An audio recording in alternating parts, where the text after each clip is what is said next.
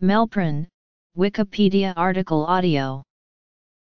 Melperone, Buronil, Unirpan is an atypical antipsychotic of the butyrophenone chemical class, making it structurally related to the typical antipsychotic haloperidol. It first entered clinical use in 1960s.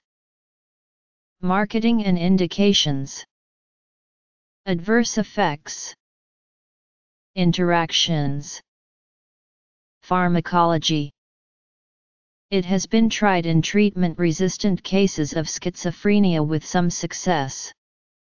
It has also been reported effective in the treatment of L-DOPA and other forms of psychosis in Parkinson's disease.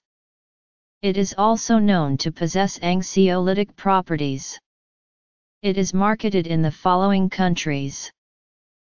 Melperone is reported to produce significantly less weight gain than clozapine and approximately as much weight gain as typical antipsychotics. It is also purported to produce around as much prolactin secretion as clozapine. It is also purported to produce sedative effects and QT interval prolongation. It is also known to produce less extrapyramidal side effects than the first-generation antipsychotic, thiothiazine. It can also produce dry mouth.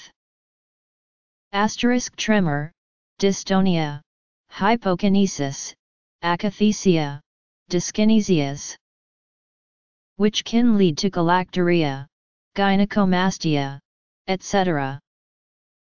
Melperone is reported to be a CYP2D6 inhibitor.